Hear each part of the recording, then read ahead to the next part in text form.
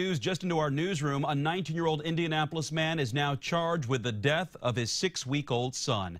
Isaac Hick is now charged with murder, neglect of a dependent resulting in death, and battery to a person less than 14 years of age. Prosecutors just announced those charges this morning. According to court documents, paramedics responded to a call of an unresponsive child on North Gale Street on June 6th. Hence, Hicks there ran out to the ambulance, visibly upset and crying with his son in his arms. Isaac told the medics his son wasn't breathing and was limp. The child was taken to Riley Hospital, and doctors said the baby had brain injuries with a grave outcome. The baby also had injuries to his chest, back, and eye.